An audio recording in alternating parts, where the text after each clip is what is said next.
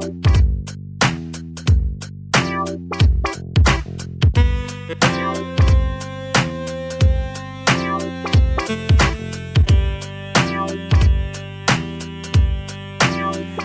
welcome to the very first episode of Awesometown this evening. I, of course, am the hostess with the mostest, Mr. Andre Swanky. Hostess with the mostest. This show's gonna be wild. Why? Because we're coming to you straight from the set of Conan 3, The Barbarian, Rise of Crumb. I'm excited. You know why? Because our very first guest of the show, very special, Mr. Big Strong Arnold Schwarzenegger.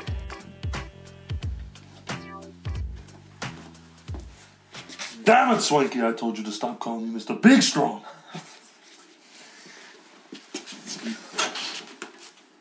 So sorry, Mr. S. I'm sure it must be nice for you to get out of that business suit of yours and back into your acting slippers, you know what I mean? Relax a little bit. It is nice to finally relax. As a matter of fact, I'm wearing my favorite Hugh Jackman t-shirt this evening. Well, isn't that pretty cool? It is, yes. I understand you're in a bit of a hurry, so let's get right into the Q&A. Right into the soup, as they say. He's so funny. Thank you. Now, I see you're growing that hair out of those lovely locks Yes, for some new feature, probably? No, it's not for the movie. It's actually just a personal triumph. It works. Total hypnosis. I'll tell you what, this really is a big old treat for me because I'm such a big film buff myself. It's fantastic. Actually, you know, brings me to my next question. I've always wondered, in Rocky IV, did your character ever feel any remorse for killing Paul Creed? I'm sorry, that must be incorrect. No, that's correct. No, I'm afraid it is not correct. No, see, I remember that movie. I remember the posters more than anything. It was just your face with the red eye glowing, and at the bottom it just said your most famous catchphrase of all, that I must break you. And then at the end of the movie, Sylvester Stallone was dipping you down that lava, and you were like, I'll be back, because the only reason you were in boxing in the first place was to get close to Rocky's mom, Sarah Connor, who leads the revolt against the robots in the future. I'm afraid you have those two movies mixed up. That was Mr. Dolph Lundgren, that was not me at all. No, Dolph Lundgren was not the Terminator. I'm not saying he was the Terminator, I'm saying he was in Rocky. Well, Dolph Lundgren never played Rocky either. Dolph Lundgren played the Russian in Rocky IV. Now, see, Russia, I think I have written down here, yeah, now, see, right here, it says you're from Austria. You're not listening, Swanky. When they were filming Rocky, I was filming the Predator movie, one of my finest achievements. No, Predator, that's Danny Glover. You're probably confusing yourself with Gary Busey. No, as a matter of fact, you're confusing me with Gary Busey from Predator 2. You think it's Gary Busey because he used the same freeze guns that I used in the Batman and Robin movie. No, see, I'm a big Batman buff, and you have never been the Cape Crusader, sir. Swanky! You are being insubordinate.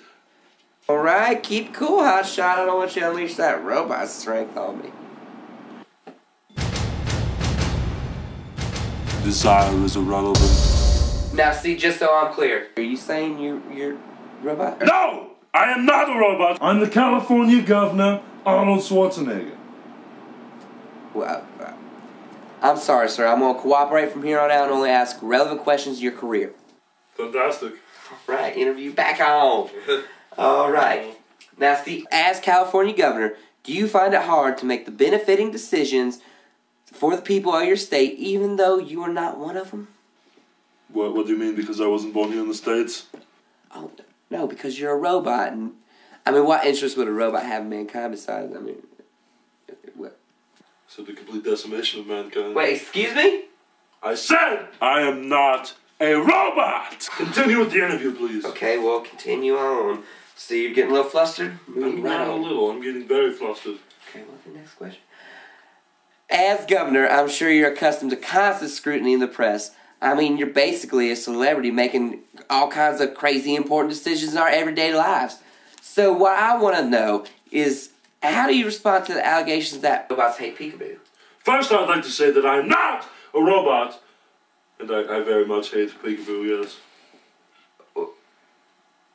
So, I mean, if I were to take these note cards right here and just place them over my eyes, I mean, that wouldn't bother you?